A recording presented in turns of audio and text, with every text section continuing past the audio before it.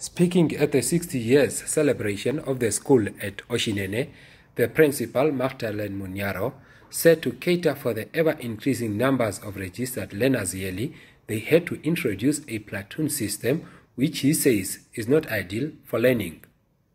Munyaro said the school management coined the idea to source funds to aid in the building of extra classrooms and urged stakeholders to come on their aid. We let our learners dream and allow them to chase their dreams. Guided by a committed team of dedicated educators who at times become the learners' primary caregivers.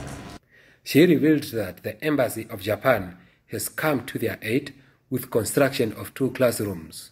The school's board chairperson, Shirisha Kandiri Kirira, called on parents and private entities to assist the school in the envisaged project. As a team, let's strive to work together in order to make this school a successful one. That's all I can request. Ngatjizeko Primary School has a learner population of 1,135 and 37 teachers. Kavari, NBC News, Otjinene Constituency.